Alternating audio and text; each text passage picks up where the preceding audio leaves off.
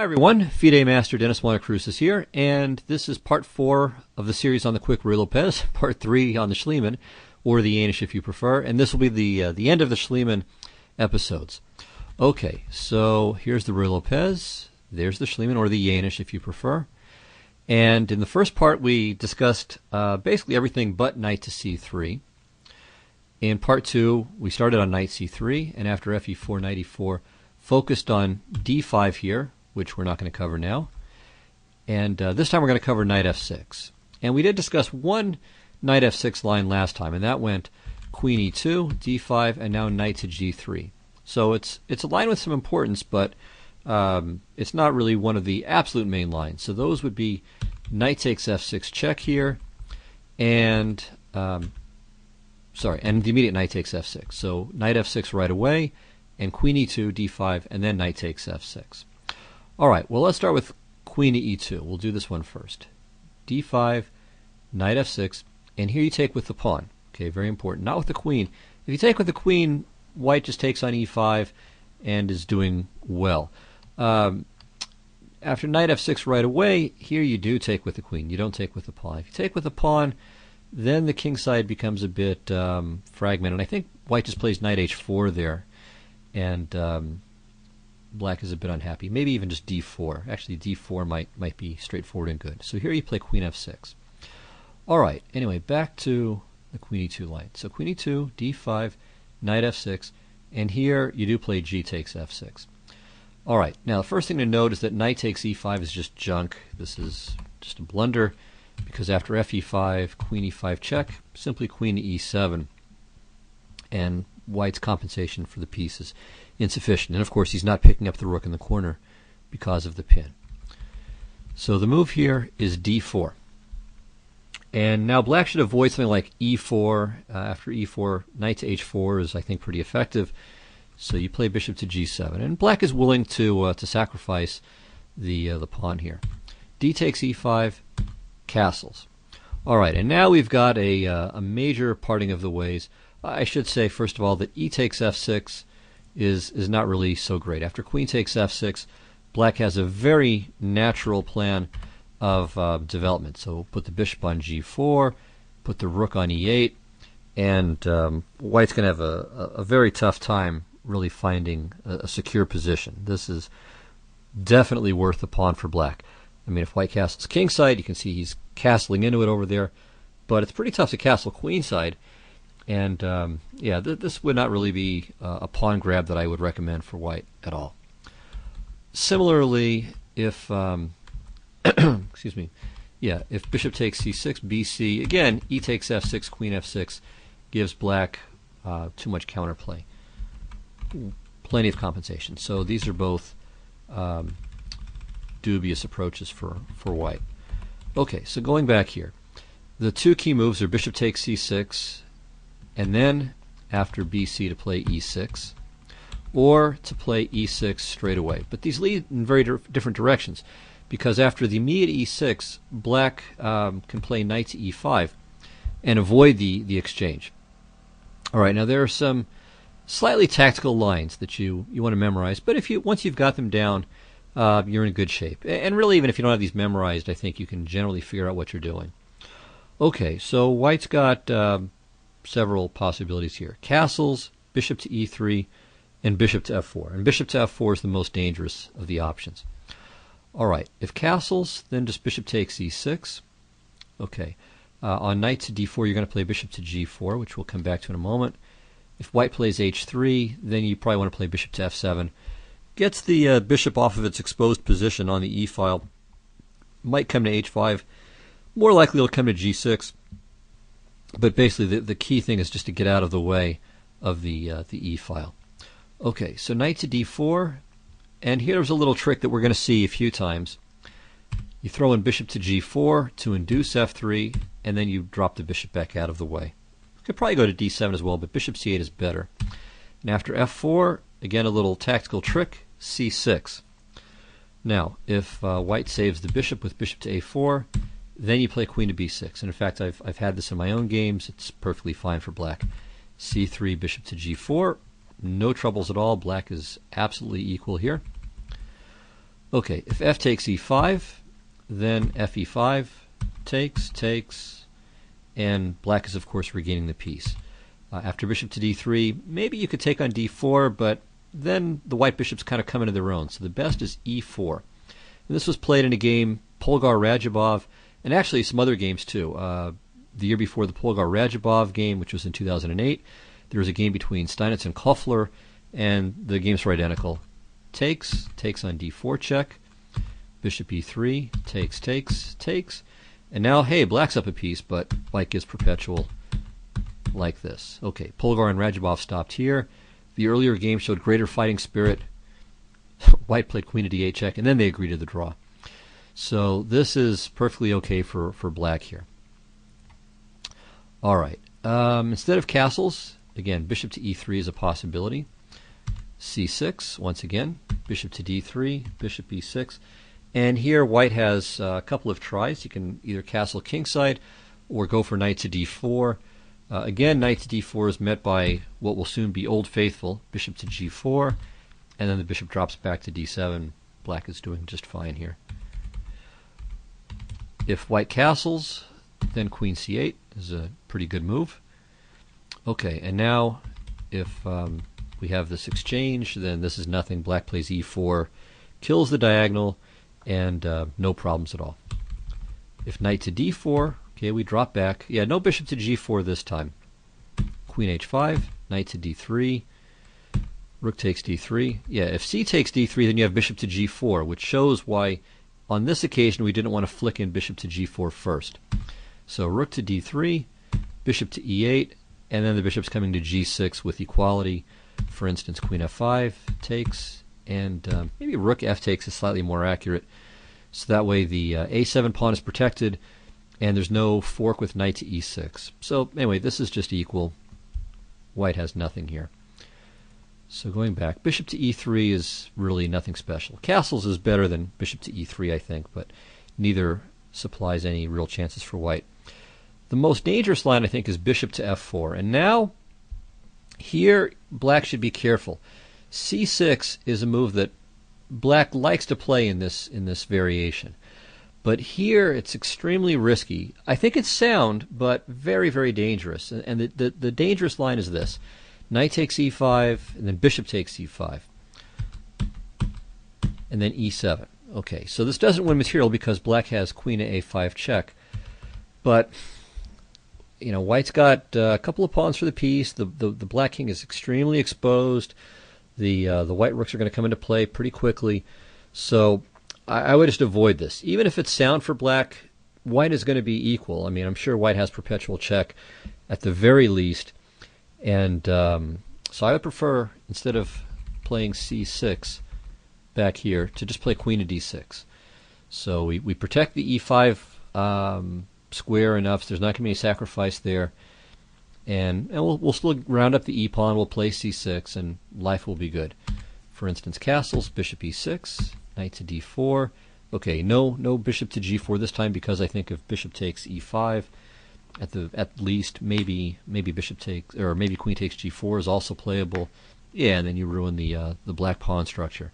So bishop d7 takes, queen h5, aiming to drop the knight on f5 now. So we want to stop that. The way to do it is with knight to g6.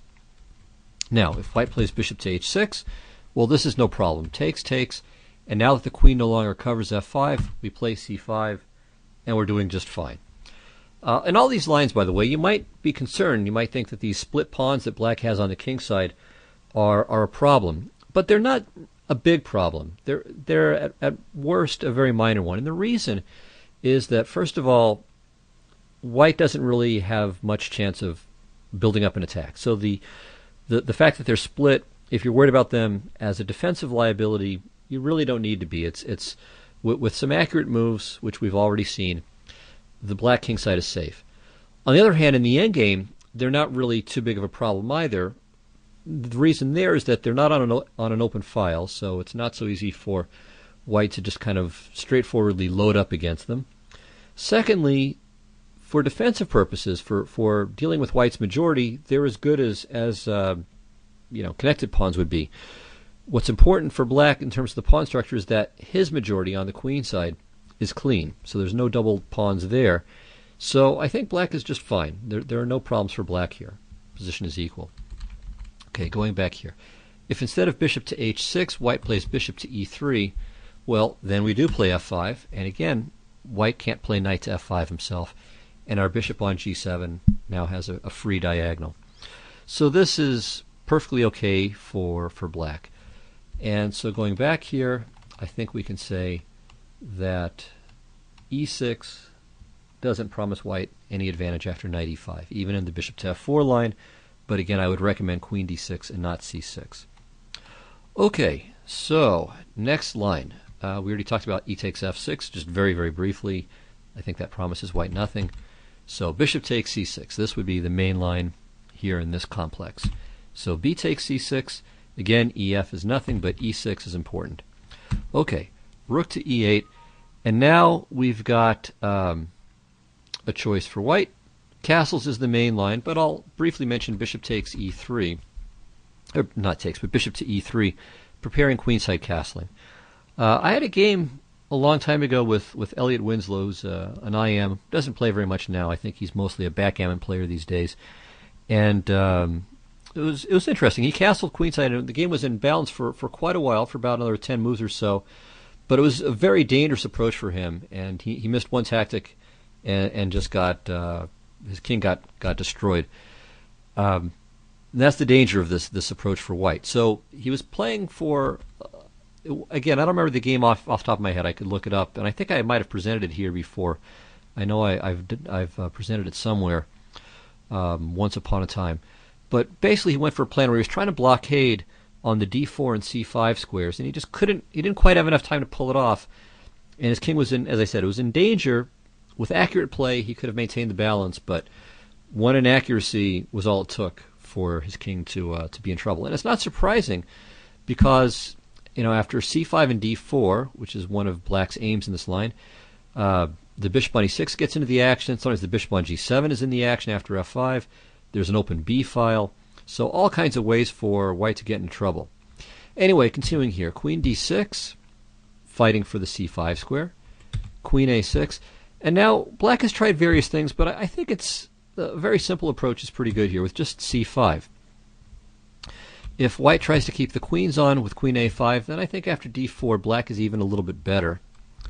So it's probably safest to just trade, but this position holds no terrors for black either. Eventually he'll play d4 most likely, and with this bishop pair and good central presence, I think the position is equal. True, black no longer has the clean majority, but it's actually still pretty good because with d4, c4, d3, he could in principle create a passed pawn. Anyway, this is it's a complicated ending, but I think black is doing well. All right. And so bishop to e3 followed by castles is really not the main approach. Castling kingside is. All right, now we take with the rook this time. Okay, here if bishop to e3, we just play c5 and d4 with equality. So the bishop on c8 is going to be very nice on b7. Queen maybe comes to d5. Maybe just play queen to d5 and the bishop comes to f5 or g4. In any of these cases, I think black is doing quite well. So queen d3 is the main move here. And now a5. So we're threatening bishop to a6 with the skewer here. Okay, and now we'll talk about 3 moves for white. In blitz, I've seen bishop to f4 fairly regularly, but this is a mistake actually. The idea is that on bishop to a6, white will play queen f5, and on something like rook to e4, okay, that's no big deal. He just plays queen to d2. And another idea is that white has a little cheapo in mind, which is that if you play c5, then bishop takes c7 with the idea queen d5 check and queen a8. So that's the trick. So it looks like a pretty good move, but there's in fact a problem. You can play bishop to a6, and after queen f5, here's the key move, queen to c8. And this is oops time for white, because if he moves the rook from f1, then rook to e1 check picks up the queen. So black is in fact winning material here. If knight to d4, rook e4, and again, all of the white pieces are in pre except for the rook on a1. So you're attacking the queen, you're attacking the knight, The bishop on f4 is loose, and the rook on f1 is loose as well. So this wins material for black. Bishop to f4 should be avoided. Okay, next line. If knight to d4, attacking the rook straight away, this also has a little bit of trappiness to it. So rook to e4. Now, white should play f3 at this point, and then this will level out to equality. Bishop to a6, queen c3, takes, takes, takes, takes. And it's roughly equal. Black's pawn structure is a bit frayed, but I think he'll have a better central presence and a slight lead in development. So I think all told this should be equal. Probably black will play something like queen to d6 here. I mean, that looks like a pretty natural move.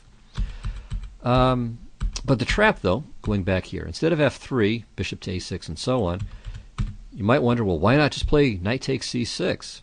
Well, here's the answer. Queen d6, knight to d4, bishop a6. Now, this is obvious, but there are some more twists and turns in this line. It's actually kind of neat. So knight to f5. All right, so now if bishop takes d3, knight takes d6, and the black rook on e4 is hanging right back. Okay, so queen to e5. So is it over now? I mean, we're threatening the queen, we've got the skewer, and we're hitting the knight. Well, not yet. Knight e7 check. Now if queen takes e7, queen d5 check, and queen takes a8. Probably the best move here is king to h8. And now, queen to d5. And here, if black were to trade queens and take the rook, well, white has 2 pawns for the exchange, so that's not so bad. All right, but we're not done making white twist yet. Rook to e8. So now we've saved the rook, of course, and we're attacking the knight yet another time. But there's also the point now that if after queen takes, rook takes, let's say, well, okay, knight c6, rook here. If knight takes a5, I mean, the problem here is that after bishop f1, king f1, white has 3 pawns for the exchange, but he's getting mated. So obviously knight takes a5 is bad, but there's still knight to d4, so it's still not completely clear. All right, it's about to clarify. Bishop takes, rook takes, and now finally bishop to a6. And this wins the piece because if the knight retreats, there's mate on e1. Okay, and white has 2 pawns for the piece, but they're not great pawns, and the black bishops will be quite active. So probably black is winning in the long run here. Certainly black is much better. Okay, so let's go back. Back. Okay, so instead of bishop to f4 or knight to d4, the main move is rook to e1, I suppose, but this is nothing special either. You just trade. And now a very useful little shift here, c5 and then c6. So we've still got a pawn on c6 backing up the pawn on d5, but it's nicer to have the pawn on c5 so there won't be any blockade on the dark squares in the center, and this pawn might sometimes come to c4 as well. So black is doing perfectly fine here. Okay, so that concludes our coverage, not of the Schliemann, but of the lines with queen to e2 on move 6. So now we come to knight takes f6, and this I think is white's best. All right, after queen takes f6, and I would say along with d3 on move 4, so back here, d3 on move 4, and this line with knight takes f6 here, I think these are the 2 lines that are toughest for black, not in the sense that black is in trouble, but it's tough for black to obtain serious winning chances in either of these lines. So white has a couple of ways of kind of taking the air out of the ball and making black play for a draw. So, you have to use the Schliemann kind of judiciously. If it's an opponent that you don't mind drawing with, if it comes to that, then you can play it. If it's someone that you feel like you have to beat, and it's someone that you think will know these lines, okay, then maybe you have to choose a different opening variation. But if it's someone that you don't mind drawing with, or you don't think they're going to play for a draw against you, then then it's okay. All right, so knight takes f6, queen f6, and okay, here we have to discuss another branch. So queen e2 is the main move, and I think the best move. But castles is also an interesting and tricky line. Now, the main line, the quote-unquote refutation of this in olden days, was knight to d4. This is a really risky variation, and I think at this point, I don't think I can recommend it any longer. and I'll show you why. But I think it's still sound, but I think it's a poor choice practically speaking. All right, well let's have a look at why. Knight takes d4, e takes d4. Now the old main line went like this: rook e1 check, bishop e7, and then queen to e2. And this allegedly prevents black from castling. So of course the point is that this bishop on b5 covers f1. So if castle's here, queen takes e7, queen f2, king h1, and there's no queen f1 because the bishop's got it covered. All right, so that's why black throws in c6. Now if bishop to a4, which is nothing special, probably, I don't know if it's a question mark move, but it's certainly not good. Now, whoops, that's humus working there. Castles is perfectly good because queen e7, queen f2, king h1, and we give mate in 2 in this elementary way. So, queen takes e7 is of course a blunder, and bishop to a4 is nothing special. So bishop to d3. But now the advantage that black has gained by playing this way is that the bishop on c1 is kind of stuck. All right, so now d5 and now b3, and this threatens bishop to a3. So it looks like white is still okay, but now we can castle. This is okay, but it's just a draw if white wants it. So queen e7, queen f2, king h1, and now bishop to h3. This is the key. All right, if white takes, it's just an immediate perpetual. Black has nothing more than that, like this. But white can still fight with rook to g1. Okay, so now rook a to e8, and here white has to be a little bit careful. The point is, okay, if he moves the queen someplace, I don't know, let's say to g5. Okay, this is just a blunder because of queen takes g1, and then rook e1, and then either rook takes, and it's mate. So, simple trick. If bishop to a3, then we take and play rook f7, and this is winning. One cute line that Brunello points out is this: bishop to g5, h6, rook a to f1. You might want to give this to yourself as a puzzle. Black to move and win. Okay, you just liquidate everything. Bishop takes g2 check, and after everything is exchanged, black is up 2 pawns. Now they're doubled, both extras are doubled, but still it's enough for black to win here. So going back to this position, okay, we saw regular queen retreats are just blundering into forced mate. Bishop to a3 is also bad. The right move is queen takes f8 check, and this maintains an interesting balance. So takes, rook f1, bishop g2, king g2, and this whole line has been known for decades, and it's about equal. So very unclear, very messy, kind of fun. If this were this position were forced, I'd probably be willing to try this with black more often. But white, first of all, can again force the perpetual very early, but I think there are much more dangerous lines that we need to worry about. So going back here, okay, first of all, I should point out another interesting line instead of queen to e2 is queen to h5 check, g6, queen h6, c6, bishop to f1. Okay, so this is kind of tricky. d5 is, let's say, the kind of traditional approach. I'm not sure that it's so fantastic, but it's playable. Brunello in his book mentions king to f7 as an interesting possibility, while my own choice here has been king to d8, which I think is, it hasn't been played by, it's not in the databases. I've played this with decent results, but it's you know, it's playable. Let's just put it that way. So I'll give a little bit of analysis here. So if d3, threatening bishop to g5, then the point is that you can shuttle the king out to c7. You just get it away from white's pieces. You can also play g5. Actually, this is kind of cute too. And black should be okay here.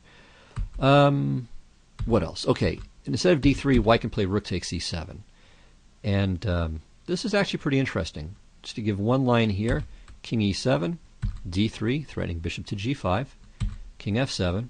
Yeah, so here we don't really have time to play king to d8, of course, and king d6 is a bit funny looking too after bishop to f4 check. So king f7 is the safer way to go. And now white just develops. Bishop to d2, d6, rook e1. And here the threat of bishop to g5 followed by rook to e7 is only met in a satisfactory way by g5. And then this leads to an immediate perpetual. Queen h5 and queen f3, and the queen just goes back and forth between these two squares. Okay, so anyway, queen h5 check instead of the immediate queen to e2 is interesting. But the line that's scary, and I think probably a reason not to maybe go for this, is 9b3. Okay, so there's no rush to play rook to e1 check. We don't want to help black develop if we're white here. Okay, so now, first of all, well, okay, c6, again, is kind of par for the course. White can play bishop to d3. This is not bad either. But here, actually, rook to e1 check is interesting. Bishop e7, and now not queen to e2. Well, of course, the bishop's hanging, but bishop to a3. So this is the difference this time around. And you get this forced variation. It goes like this. d6, queen h5 check, g6, and now queen to d5. Of course, the queen's immune, and c takes b5 is no good because white takes on d6 and smashes through. So king to d8 is forced, and now white sacrifices the piece here. This is not pleasant. Okay, black is just holding on here with rook to b8, and now this sacrifice is interesting too. Okay, here rook to e8 is absolutely forced. Rook to a1 has been played a couple of times, but if I remember correctly, just rook to e1 then is crushing for white. Maybe queen takes d4. I mean, a lot of strong lines here. I mean, the black king is extremely exposed. Anyway, rook to e8 is forced, and after bishop to f4, you could take on b8 as well. White is doing quite well. I mean, black can maybe be okay. I've analyzed this some more, and I think black was always just holding on, but white is doing pretty well. I mean, at some point he'll cash in. He'll have 3 or 4 pawns for the piece. So it's messy. Black has to be extremely accurate. White can torture black indefinitely. So you can play this. It's not unsound, but it's, as I said, practically speaking, it's extremely risky. You really have to know what you're doing. You have to be a patient defender. And it's not really the reason why we play the Schliemann anyway. So, okay. Play it at your own risk. So that was Castle's knight to d4. Alternatively, though, you can play bishop to e7. And I think that this is actually quite all right for black. So here, there are a couple of ways for white to proceed. Now, let's start with queen to e2. After Castle's bishop takes c6, if black were to play d takes c6, this would transpose back into a line we're going to look at shortly, and it's a line that's pretty good for white. But there's an important difference, and it's that black can play queen takes c6 here. It's an option that he doesn't have in the other variation, and here it's actually quite good because we're hitting the pawn on c2. So if knight takes e5, queen c2, black is doing just fine, thank you very much. And if queen takes e5, actually I should say after knight e5, queen c2, black is even better in this position. So this is definitely not what white should do. So queen e5, bishop f6, we got to save the piece of course, but now there's no decent way for white to keep the c2 pawn protected, because if he plays queen f5, then bishop takes b2 is just winning material. So queen g3, queen c2, d4, d6, and black has no problems here. After bishop to g5, you can either go for a slightly messier position with queen takes b2, and let's say something like this, where material is even, but and white has this passed pawn on d5, but that pawn could be a liability. Black's got the bishop pair, and okay, even if the bishops get traded off, the bishop on c8 is going to be better than white's knight. A2 is loose. Black's got a nice queenside majority, so black might be even a little bit better here. But again, it's a little bit murkier. It's a little bit murky, a little bit of a murky position. If you want a really stable, completely sound position with no weaknesses to worry about and no serious imbalances in white's favor, then you just take and play queen f5, and there's no real worries here. You can continue with c6 and d5, no problems for black at all. Actually, no rush to play d5 really, because no, we don't want to give up the e5 square to the white knight, but certainly, you can play c6 when you're ready to.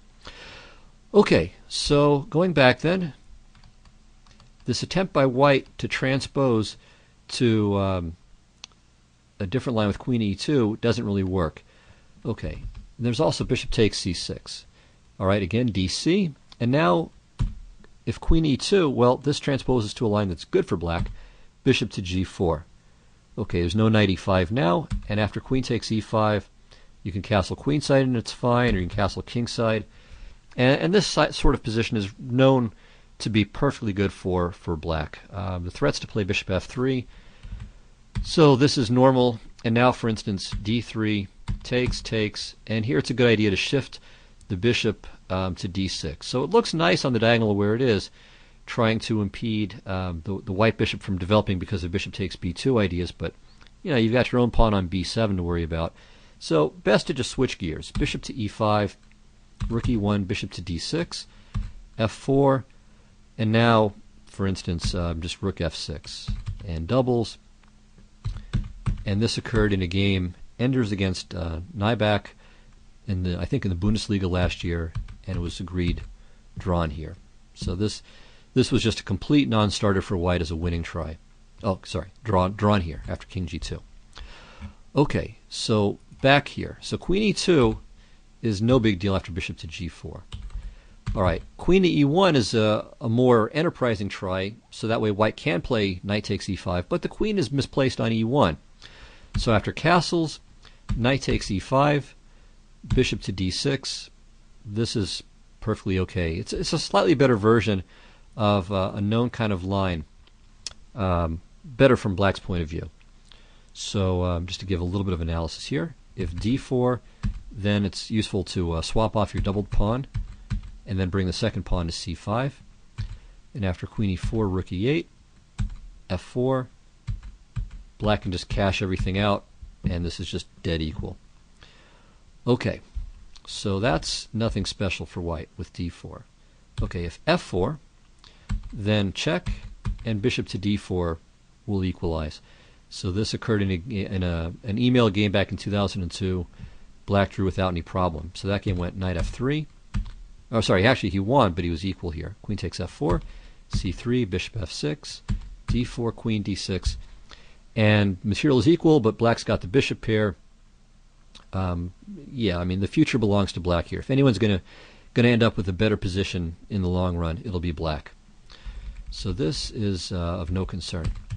Okay, rook to f3 has been, well, it's the computer suggestion, and black has no problem here. Bishop to e6, heading for d5.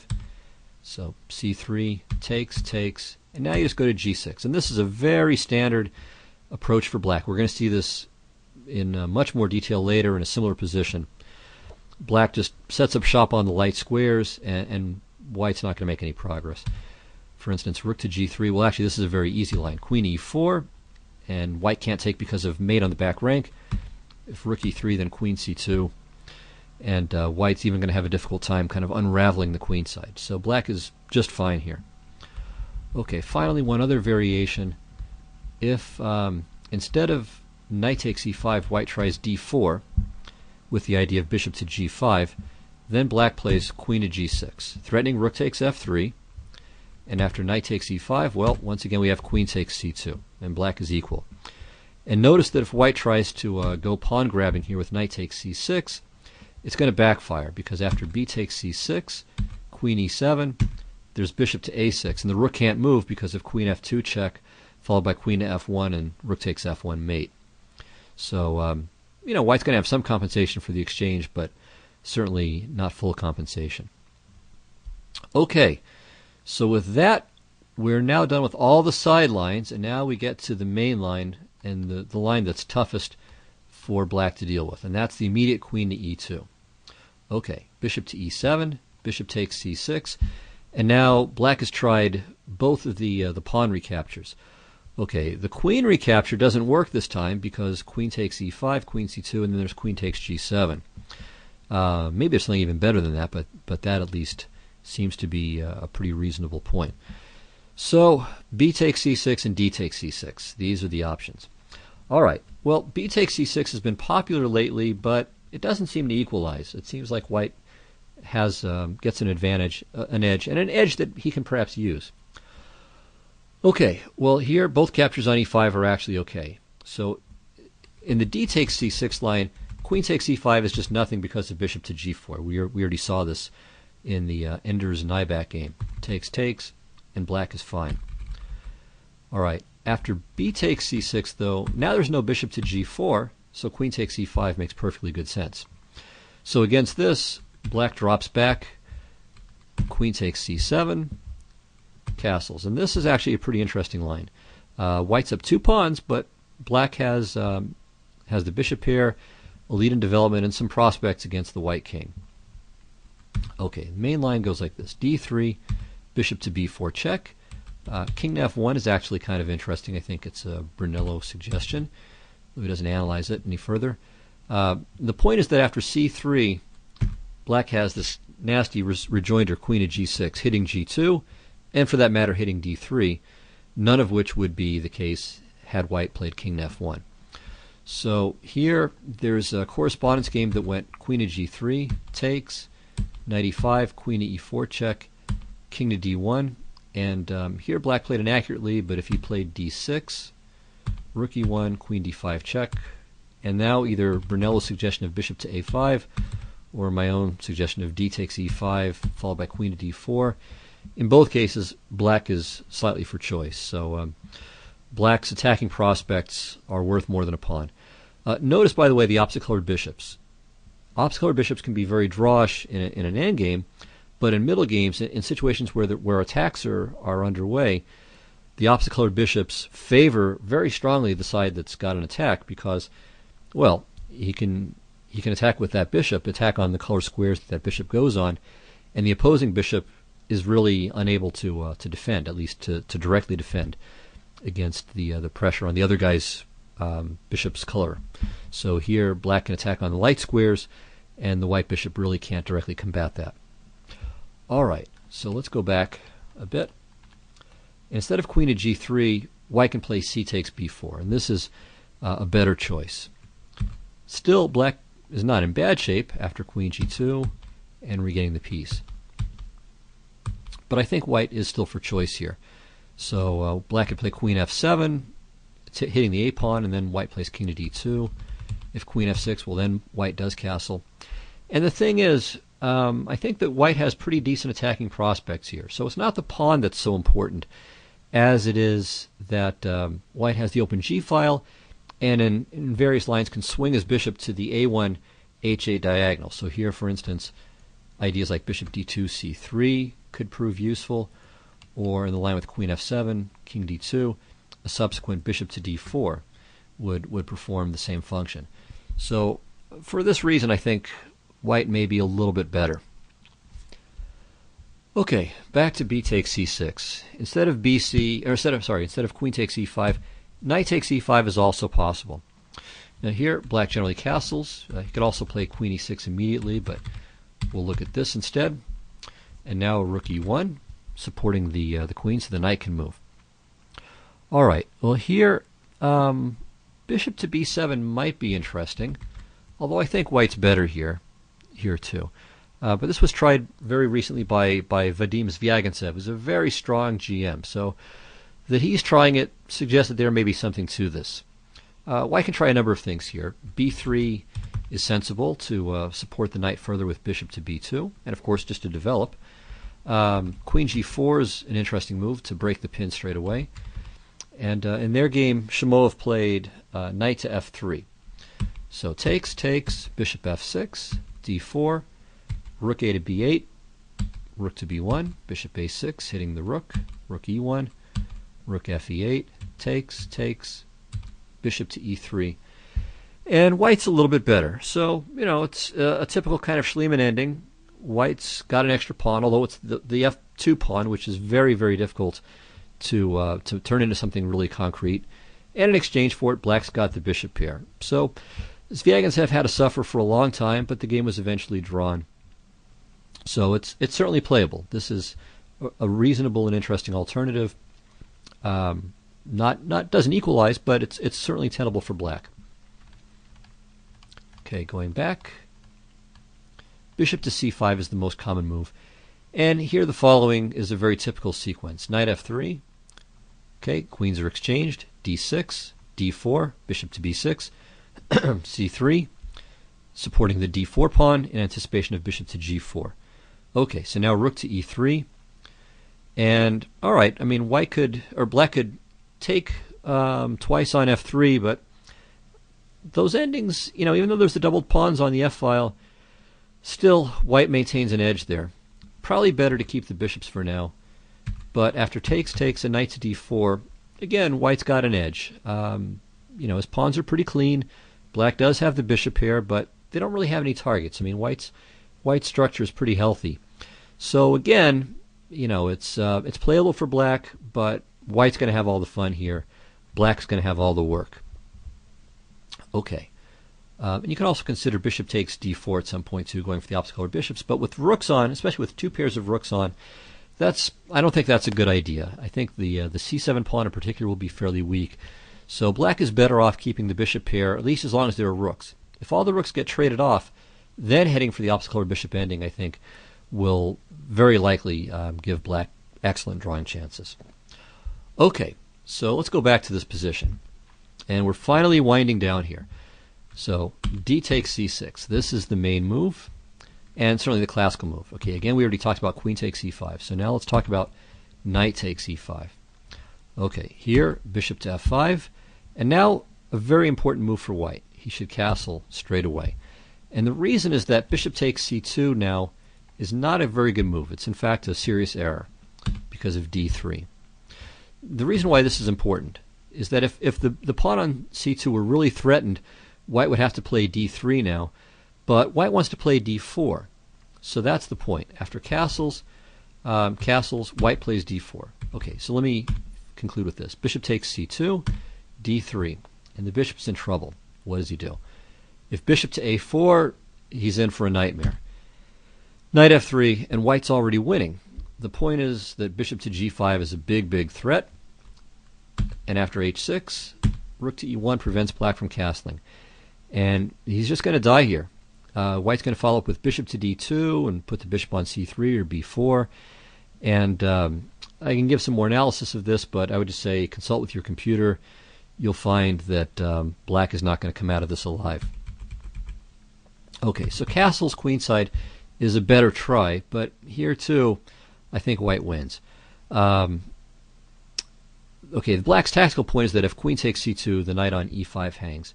But white just plays rook to e1. So this not only protects the knight and threatens queen takes c2, but it also threatens knight to g4, hitting the bishop on e7. So that becomes an option as well. And also knight takes c6 tricks. Okay, well meanwhile, white is threatening the bishop on c2. What does black do? If he plays bishop to a4, well, another tactical problem. Queen to g4 check, and the bishop drops off. Okay, so back here, last try for black. Bishop to d6, but now queen to g4 check once again, and then bishop to g5, and white gains a decisive material advantage. Okay, so that's why after castles, bishop takes c2 is verboten. You just can't do it. So castles, and now d4. So white got what he wanted. Okay, here bishop to d6 is the main move, but rook a to d8 is also interesting and worth considering. Simply threatening the pawn on d4, and after c3 the idea is to play c5. Okay, it temporarily sacrifices a second pawn, but it's okay, you'll get it back. After d takes c5, queen e6, rook e1, bishop c5, bishop f4, and white's a bit better here. And I would say in general that if white can put the bishop on f4, he's generally in pretty good shape because it goes back to g3 and it covers the f2 pawn as well as supporting the e5 square, and it gets out of the way of all the rooks. So generally speaking, white is pretty happy with this position. Even though black has managed to get rid of his doubled pawn, that's not really so important. What's really important is the pressure on the f-file. Okay. I'll note, by the way, that bishop takes c5 actually can be played here. White's still a little bit better, but not winning. So the point is that after queen to c4 check, which looks like a refutation, black has bishop to e6, and then rook to d5, and he regains the piece. However, after knight to g4, little counter trick, rook takes c5, knight f6, rook f6, bishop e3. Again, white's up a pawn. We've got the opposite colored bishops going, but remember, when they're both pairs of rooks on the board, the drawing potential of the opposite colored bishops is not really that serious just yet. So white will still have pretty decent winning chances here. So rook a to d8 is interesting, but I'm not sure that it's best. It is worth exploring some. But bishop to d6 is the standard, and the idea is to trade off this bishop for the knight on e5 at the right moment and try to create a kind of light squared fortress. Okay, well, let's take a look at one such example. So let's say f4. Generally speaking, when white plays f4, that's the moment to make the exchange on e5. So bishop takes e5, d takes e5, queen g6. If f takes e5, that's not really any big deal either. It's easier to blockade there because white only has the one passed pawn. With d takes e5, well, it's still just one passed pawn, but it's a 4-on-2 majority on the king side. So this is the more dangerous way for white to play most of the time, with d takes e5. Okay, queen g6, rook f2, protecting the pawn, because if c3, there's bishop to d3. So rook f2, rook a to d8, and the typical idea here, okay, bishop to e3, rook d5. Black is going to double on the d file, keep the queen and the bishop on this h7 b1 diagonal, probably play h5 to make g4 tougher, to take some squares away over there. Play a6 just as a matter of need, so we don't have to worry about bishop takes a7 later. And you just sit and you hold. The game that this position is from a game Oral against Jonkman, played in Pardubice in 1996, and I think other games have reached this position as well. I've had some very similar positions, for instance, against Strapunski. We had a game 30, and also I think a couple of blitz games like this, and I managed to hold every time. I had to work, I had to suffer, but I did hold, and it can be done. So let me continue with this Oral against a Jonkman game a bit.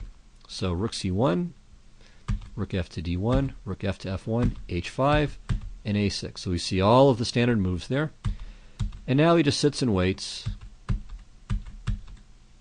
Okay, rooks get traded off. That makes black happy. Okay, and you just do nothing, but you do nothing well. So white's, can bother black indefinitely, but black has this great grip on the light squares.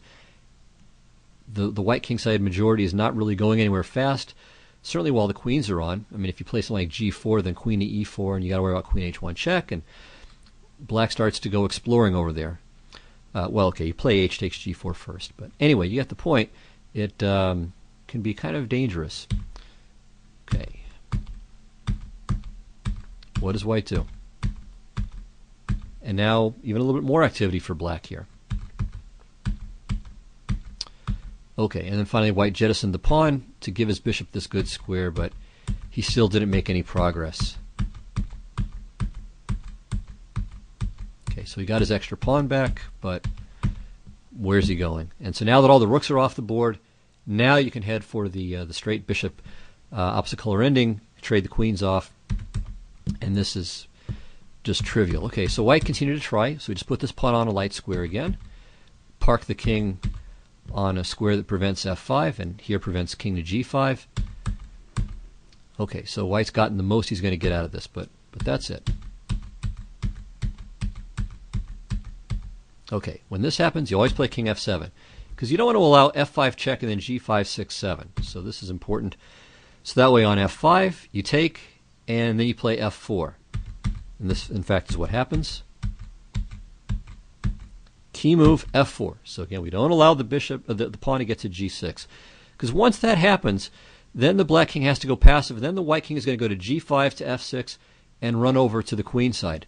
You might want to check out the Topalov Anand game from the World Championship match back in 2010. The opposite color bishop ending that Anand blew. So it was a draw, but he had to keep being vigilant, and finally he forgot something and lost. So if you have that game, if you have that annotated somewhere, I annotated it on my blog. back at the Times. You can look it up there. My blog, for those of you who don't know, is thechessmind.net. But lots of places. I mean, New in Chess and Chess Life. Lots of places will have it. But that'll show you that idea where the pawn goes. The outside passed pawn is used to tie the enemy king down, and then the strong side's king runs over to the opposite side of the board and wins. So that's why f4 is really important. So we prevent g6, and we keep the black king gets to stay always to the queen side. Relative, is more on the queen side than white's king. So takes bishop to g6. In fact, the king is going nowhere now, but okay, he can always run back around.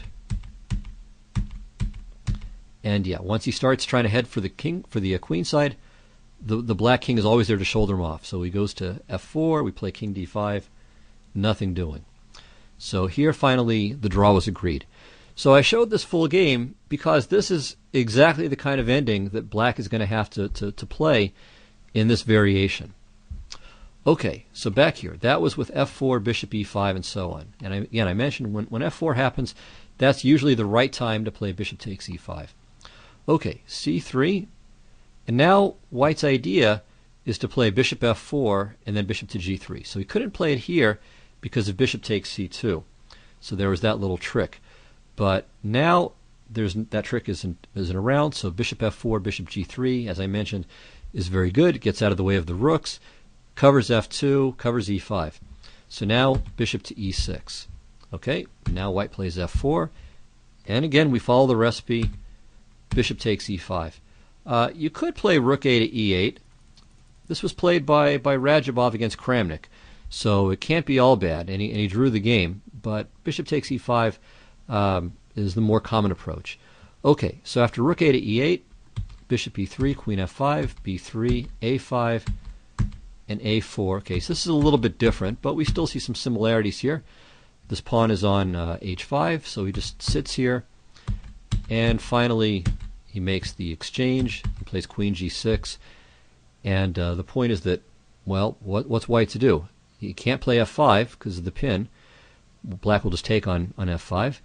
And if g5, well, then the blockade is just airtight. So Kramnik just gave up the pawn with rook f2. Radjabov regained it and held without too much difficulty, though Kramnik made him work a bit.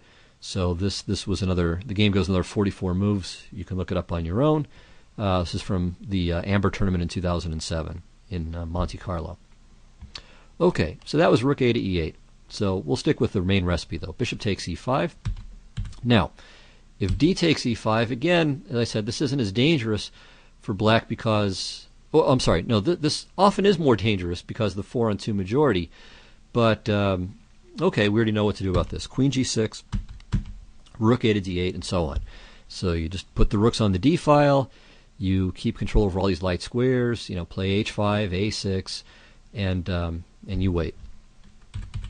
Okay, if f takes e5, in this position we just swap everything off on the f file, play rook f8 check, and here, okay, if white plays king to e1, then black is 100% okay with bishop to c4, followed by rook to f1 check. So white doesn't even have a microscopic edge. I mean, this is just dead. So king to g1. Okay, and here this was a variation from Evgeny Postny, and he says that black's chances for a draw are higher than white's chances to win. I would certainly agree with that. Brunello, citing this line, goes even further, and he thinks that white has almost no winning chances, and black should basically have no trouble securing the half point, or little trouble. And I would certainly concur. I would also add, though, that, of course, black has no chances whatsoever of gaining the full point unless white is just extremely weak or blunders horribly. So that's the drawback of this. It's once you kind of know what you're doing, it's not so hard to draw this ending with black, but you're not going to beat anybody with black either. And, I would say you shouldn't expect to beat someone even 200 points lower rated than you in this variation. Maybe even 300 points lower. So it's pretty tough. In a rapid game, not even a rapid game, there's just no way to win this. Once you get to this kind of position. So again, if you're willing to draw, or you think that the chances that your opponent goes for this are fairly low, then by all means play it. If it's a guy that you've got to beat and you think they'll know this, then again, you should probably try something else. But theoretically speaking, I think black is okay. So a couple of lines, the main line in the D3 system on move 4, and this position here, white can play without any risk whatsoever. Very limited winning chances, but no risk. So if you're playing a higher rated player, by all means, go for these variations. You can just torture the guy. If the guy draws, well, fine, you drew with a higher rated player, and you have some winning chances. All right, well, that's all I have to say about the Schliemann. I'm sure that it was more than enough for many of you, but I think this will give you a great ability to play this, against anybody, really, from here on out if you want to. Conversely, you know what the best tries are if you're playing the white side of this, so there's no big advantage to be had, but certainly ways where you can try slowly but surely, and some sharper tries too, where you can put your opponent to the test and see what he knows. And I also think that I also hope that I've been able to help by giving you some independent analysis that's not in the books at all, and some I think interesting suggestions. Okay, well, I do hope you guys try this. An acquaintance of mine who's a former student wrote to me saying, kind of jokingly cursing my powers of persuasion. He said that in like the 5 years prior to these shows, he had seen the Schliemann all of one time, whereas all of a sudden he had seen it like five times or more. So if you guys are taking this up on my account, hats off to you. Let me know, even if it's just in private messages on the server. So to kind of give me some encouragement here that this is being influential in a kind of good and mischievous way. All right, so this concludes our coverage of the Schliemann or the Jaenisch. Next time we'll do the Berlin, and then we'll finally get to A6 lines. I think I'm going to take a week off from the Ruy Lopez, though. I think next week will probably be a viewer game show, or viewer questions, maybe both combined. So if you've got something pressing there, maybe throw that in. Don't overwhelm me with the viewer game and questions, but if you've got one or two in there, or all of you put together, you got a couple more, then that's fine.